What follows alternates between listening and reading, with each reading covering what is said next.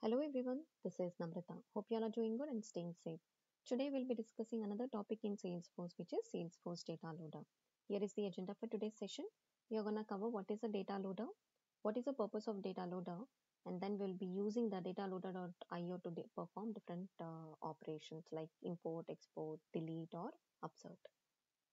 So let's understand what is a data loader. Data loader is a client application which is mainly used for import or export of any kind of data. So use it for the insert, you can use it for update. If you wanted to delete any records from the Salesforce, you can make use of the data loader. And if you wanted to export any kind of Salesforce records, that is if you want to perform any kind of operations, like if you wanted to insert or update anything before doing the update, it is always the best practice to export the Salesforce record for the backup purpose. So even for that, you will be using the data loader. So there are a lot of other things that you can do using the data loader. If you wanted to do mass updates, you can do it. You wanted to do mass deletes, that is something which is possible using the data loader. You can define the field mappings, and you can also do upload attachments, and couple of other tasks can be performed using the data loader. So the data loader mainly uses comma separated values. So as it says here, when importing the data, data loader reads, extracts and loads data from the comma separated values files or from a database connection. And when you are exporting the data from using the data loader, it outputs in the CSV file. So mainly the data loader uses the comma separated values. Now let's understand the purpose of a data loader. So the data loader is mainly used to load or insert 50,000 to 5 million records. If you want to import or export data into an object that is not supported by the import wizard, then you will be using the data loader here. If you want to do, as I was mentioning, right, if you wanted to do some kind of backup, you can do it using the export feature, which is provided by the data loader. So by default, data loader uses the SOAP based API. So this is something which is an interview based question. So usually as a default, data loader uses the SOAP API, but if you want to change the default from SOAP API to the bulk API, you can do it from the settings. That is something which you can do it. I will be walking you through on how to do that changes in the data loader settings. So this bulk based is faster compared to the SOAP based API. Now let us see how we can export files using the data loader. So if you remember in our previous video session, we used Salesforce object query language to retrieve the records from the Salesforce standard objects or Salesforce custom objects and also the related objects. So here we will be making use of the dataloader.io tool, wherein we will try to export the same kind of data from the standard objects or the custom objects, and we will see how you can export or how you can do different kinds of operations using the data loader. So we'll mainly concentrate on the data export, and we'll also see different operations like insert, update, delete using the data loader. Let's log in into the Salesforce now. So here, as I was mentioning, I will be making use of the Salesforce data loader. So you can log in into the Salesforce data loader. Let me log out and I will walk you through from the start.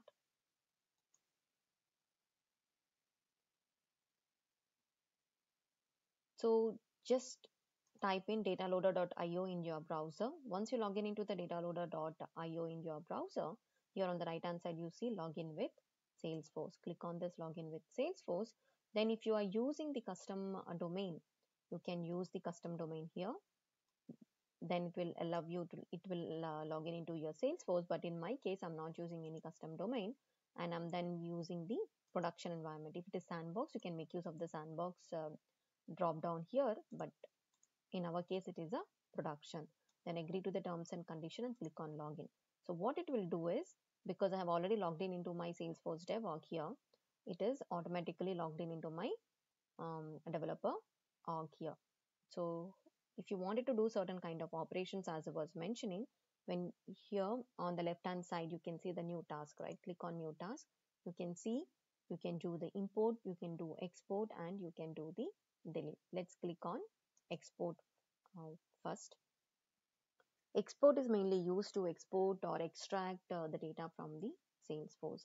So here you will be using the connection. If you have any username, you can make use of that specific username. If you are having any other username, you can click on it and you can get that. Here you can see the list of objects which are available in the Salesforce. Which specific object you are looking for the extract or the export, you can select that specific object here. So here as a step one, I'm using the account object, which is a standard object. I wanted to export all the accounts which are available in the Salesforce. Click on next. I clicked on this account, then click on next.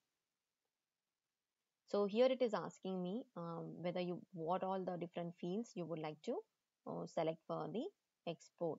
So let's click on select all. And when you see here on the center of the page on the right hand side, it is using the same select query, select ID, what we have discussed in our previous session related to SOQL, and all the fields which are available in the account object are getting pulled in, and we are using the from query. Here, if you wanted to do certain kind of filtration, that is something which is possible even in the data loader. You wanted to do the order by account name. If you want to use ascending, you can do that. If you wanted to use descending, you can do that as well. Lot of different things is possible. And if you want to search anything, account name not equals or equals to blank or something, here you can see different operations is null, empty, is not empty. So you can use multiple different filter conditions here according to your business use case. I do not want to use this filter. Then if you see here, it is order by ascending. Click on next. So as I was mentioning, right, by default it uses the SOAP API, but if you wanted to change it to the bulk API, you can use the bulk API, as bulk API is the fastest one. If you don't want to use that, you can disable the checkbox here. These are all the different advanced conditions. If you wanted to add any kind of destination folder, you can do that. Then click on save and run. So here what you are trying to do is, what and all are the accounts which are available in the Salesforce. You are trying to export all of those accounts using the data loader export feature.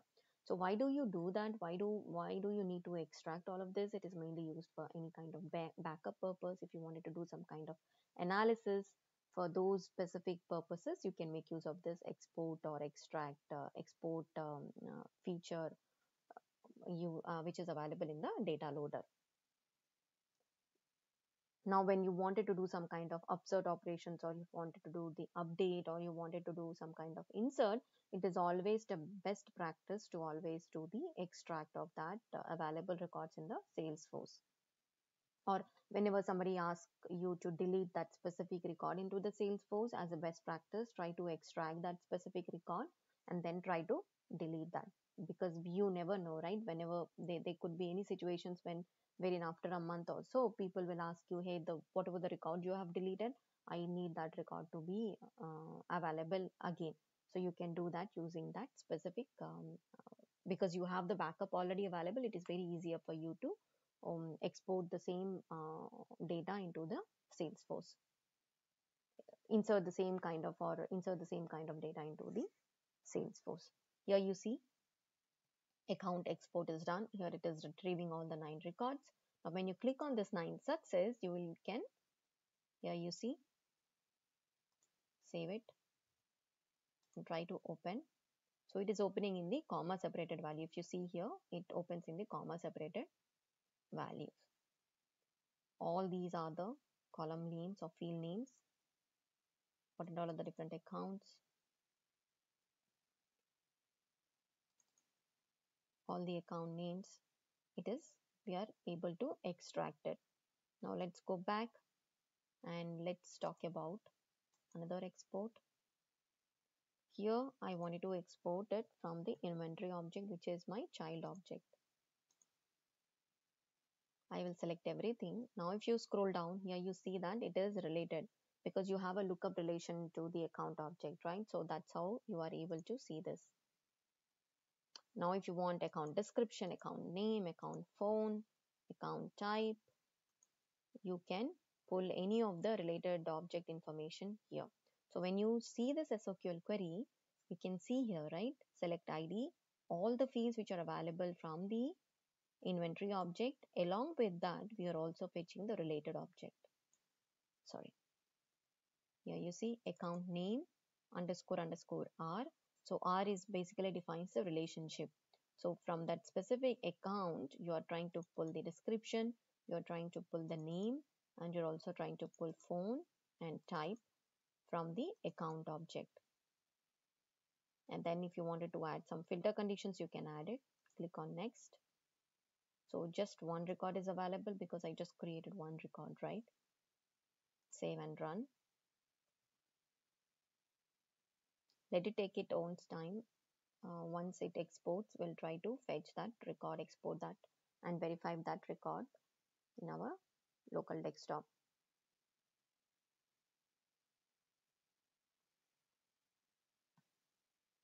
So likewise, you can make use of this new task. There are different types of operations which you can do. We have seen the export. If you wanted to do the import, I will try to show you that as well. And then if you wanted to delete anything, you need to have the account ID, that is the ID of that specific object of that record, that is the object ID of the record which you wanted to delete. You need to have that, and then you can go ahead and delete that respective data from the respective record from that specific from the Salesforce.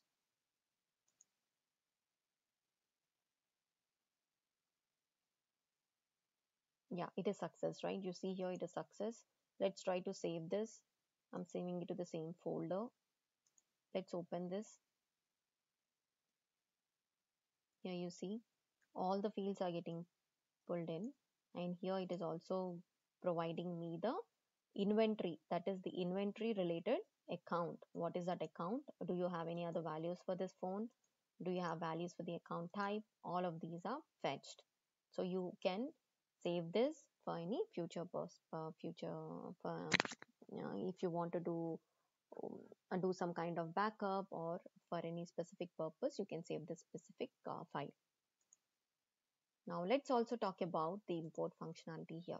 So when you click on the import here, you can see that there are different kind of operations that it is providing me.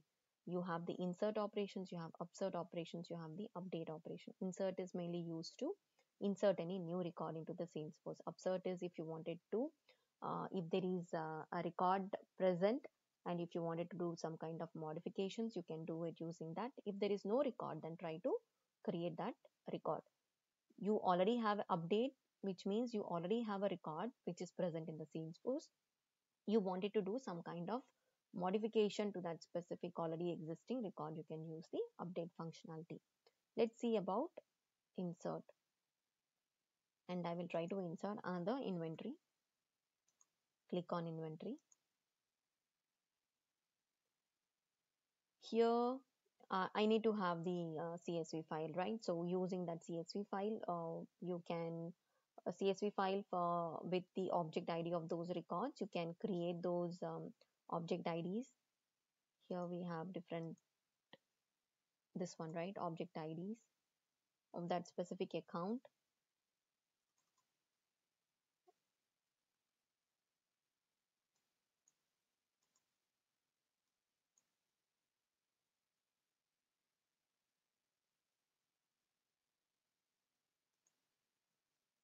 If you have any files which are available either in your Dropbox or in your computer, you can use that and you can do it.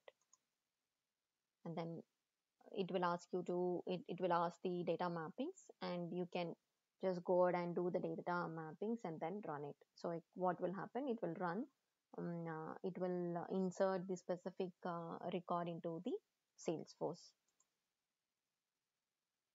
In the same way, if you wanted to delete anything, if you wanted to delete any account related object related account record, you can do it. Either you can have the upload the CSV file which has the IDs of that specific account that you wanted to delete. In the same way, as I was mentioning, if you wanted to insert any record, you can have the details about each of those values, what specific record you wanted to insert, the values that you wanted to insert. You can upload it using the CSV file, and then you can do the data mapping and click on delete. So this is how you will be using the dataloader.io in order to do certain kind of operations as per your business need. Here it will show me if you are doing any imports, any exports. These are all of the different kinds of exports you have done. If you have any deletes, it will show me over here. And if you have any scheduled, that is also something which is possible, which will be visible in this specific tab. So this is what we have for today's session. Until we come up with our next topic, please do take care of yourself. Signing off, Namrata Karyala. Bye-bye.